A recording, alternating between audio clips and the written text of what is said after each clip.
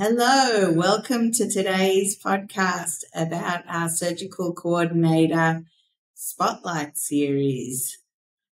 My name's Rebecca Brygel. I'm the CEO and founder of Surgimate, and I'm joined today by Cammie and Nicole from Summit Orthopedic Specialists. Welcome, ladies. Thank you. Thanks for having us. It's a pleasure. This is our first time having two people in one session, so very excited to have you both. Cammie, please introduce yourself. Tell us about who you are. Hi, I've actually worked with Summit Orthopedics for about 10 years, starting at the front desk. I am now a surgery coordinator. I've kind of explored my way through various departments in the office, starting with referrals, patient access, so answering phones, scheduling regular appointments. I've done some finance, doing out-of-pocket estimates for procedures in office and out of office. And then finally started with surgery about 5 years ago. Surgery stuck, and I am now the supervisor of the surgery department. Wow. And I'm the director of administration here at Summit. I've been here for the past 5 years, and I have a huge passion for performance improvement. So my focus is helping departments establish and achieve their goals through a performance management system where we solve problems and we continuously improve our processes, which led me to our surgery team with Cammie. Oh, wow, that's wonderful. So do you focus mainly on surgery, or do you work in other areas of the business as well? Yeah, so I started with surgery, but I also work with billing, clinic, and patient access too. Nice. And so tell me, what aspect of surgical coordination, Cammie, do you love the most, and what do you find the most difficult? The thing I like the most about surgery scheduling is really just helping the patients, making the process as smooth as possible for them from start to finish. And of course, the team aspect, working with my team, overseeing everything, making sure that the operations run smoothly on a daily basis. Things that are difficult, challenges that we have, having to cancel, reschedule surgeries due to various things, people not being cleared for surgery or authorizations not being approved for the surgery. So having to kind of work those around and having to move patients up, fill those spots, keep the schedules filled. That's probably the biggest challenge. Yeah, definitely. I always say, surgical coordination is unlike other kinds of coordination because you can't it's not like a restaurant reservation. You can't just slot someone else in. They need to know days in advance. They have to stop their meds. They have to have all the other paperwork in place. So it's kind of like a huge juggling act. Exactly.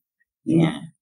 And what do you find? Do you have a good story for us about, not without sharing any PHI, of course, but, a good story, a good surgical coordination story? Not a particular story about a particular patient. However, we were in a very difficult position as the surgery department a few years back. Nicole and I got the opportunity to kind of revamp the whole department, build a more solid foundation and leadership for that department. Our utilization was down to probably about 60% a few years ago consistently, with our facilities requiring about 70 to 75% utilization. And with the use of Surgimate, we have been able to actually up our utilization to consistently 80+% on a monthly basis now. Oh, wow. So when you talk about utilization, you're referring to block time? Correct. Oh, nice. Yeah, we were at a point where our facilities were actually getting ready to start taking block time away from us. And then when we started with Surgimate and getting the department reorganized, it actually has helped us, keep those surgeries scheduled and continue to keep our block time. And actually our facilities have started reaching out to us to ask us to add more block time now. Oh, nice. So they've developed more confidence in your business because you're able to schedule more intentionally and, with higher success rates. That's amazing. Yes. Congratulations. Thank you. I'm glad to hear it. Without focusing on Surgimate too much, though, have you ever kind of noticed that there's no formal recognition for surgical coordinators? Nicole, maybe I'll take it over to you. Like, what do you kind of think of that? Yeah, I did notice that. I think for our team, it was really important to highlight our performance and to start tracking it and sharing it with the team. So, we win as a team, we lose as a team. Everyone knows, where we are on a daily basis. And when we do reach our goals, then we can celebrate together. So here at our practice, we definitely recognize our teammates for that. Oh, that's so wonderful. So you kind of built in a system of, rewarding or recognizing the contribution that the surgical coordinators have to, the success of the practice. Yeah, definitely. That's wonderful. Yeah. I mean, I always say they're about, some people say there are less, but I say there are about 50 people involved in each surgery, from varying degrees. One person could just be, giving you the sticker when you go for a clearing test, and to that all the way to the other end of the surgeon who actually performs the surgery. But there's one person who's holding all of that together. And that's the surgical coordinator, making sure that everything's done, the clearances, the auth, just as you mentioned before, Cammie. And I always say there's about 100 tasks involved in each case. And if you're booking like 50 cases a month, that's 5,000 tasks. Quite a bit. There's a lot that goes into each surgery, definitely. Yeah. I mean, do you think that's right? Do you think there are about 100 small tasks involved in each case? I mean, from start to finish, I would say so. Yes, like you said, from various aspects of the whole experience. Yeah. It's quite and that's when we talk about metrics, we say often 25% of cases get cancelled or rescheduled. And in my mind, when you think about everything that has to be done, I think that's a miracle that only 25% of them have to be cancelled or rescheduled. And that's really because surgical coordinators, I find, have amazing executive function. Can you share, I know that you have great executive function just because we're talking today and you're in this role. Do you want to share any other areas of your life where that's really helpful? Yeah, actually, I can say problem solving. I've kind of advanced my skill in problem solving, I would say, over the last few years, especially as becoming a leader. And I have kind of taken that into my personal life and my personal relationships and been able to kind of utilize my new problem solving skills to kind of work through issues in my personal relationships too. Same. I think in my personal life, it's really helped me prioritize what's important and, what needs attention first, or, what can wait. So that way I have a little bit more balance too. Yeah. Like the laundry can always wait. Yes. To a point. Yeah, that's my philosophy. No. So do either of you have kind of a particular story about a patient, of course, without sharing any PHI, or some kind of surgical coordination incident that you want to share with me today? So I don't know if we have a particular patient, but a lot of the times we do have urgent surgeries that come up from, irrigation and debridement where a patient needs to go in and get an infection cleared out right away, but we don't have the block time available within the time frame the surgeon is requesting that to be scheduled.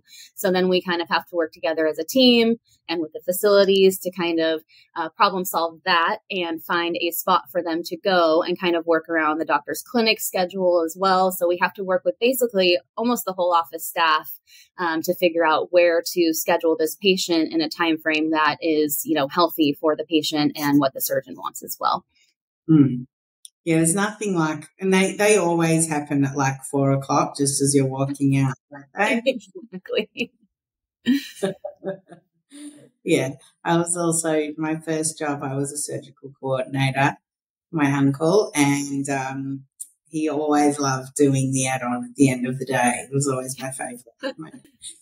My father actually was his practice manager in Australia. Doctors kind of usually work solo, at least back in the 90s. Now it's a little different. But there would always be like a fight would erupt when my dad would be like, you can't add on any more cases for that day. It's full. Think about it. So, yeah, and the patients sitting outside were like, what's going on there? You know, I was like, it's two brothers. And I think, you know, kind of as we wrap up, do you have any thoughts or feelings about how surgical coordination is going to change in the years coming? Maybe as you identified, it's kind of changed, you know, Surgimate's changed the way you've done it, I guess, in the last few years. Do you have any thoughts on what's coming next? Hopefully just more efficiency and transparency within, you know, scheduling between the facilities and the offices. I feel like a lot of the programs are, you know, quite advanced and very user friendly. So hopefully that just continues and improves as time goes on. Agreed. I think that we'll continue to see technology advance when we have tools like Surgimate that helps us communicate between the facilities, the reps, to our patients and our EHR systems. It just helps us organize and manage our surgery orders a lot better. Agreed. Very nice. And if there was one thing you could tell the world that was the hardest part of surgical coordination, what would it be? I'm going to stick with determination. Just keeping going, rolling with the punches, and just sticking with it when things, you know, when you're faced with obstacles and things become a little bit more difficult than you expect. Great. I'm going to say learning from your mistakes and not being afraid of them, having that culture with your team that you can trust each other and have a safe environment so you can focus on continuing your processes together. Right. And that's applicable to any job, you know, in healthcare, in, you know, restaurant management. I mean, it doesn't really matter what it is that you're doing, right? When you can align with your team and set goals and fix your processes. It's a really wonderful thing. So in surgical coordinators, we're building this kind of awareness around Surgical Coordinators Recognition Day for all the wonderful work that surgical coordinators throughout the US do on, you know, every single day, including weekends. You know, it's always happening. And so at Surgimate, we just kind of want to thank you for the time and investment and love that you've given the patients over the years. And we hope that that the patients, you know, and the surgeons and your other colleagues continue to recognise you for all the amazing caring work that you do. So thank you very much. Thanks for meeting with me today. Thanks for having us. Thank you so much for having us. It's a pleasure.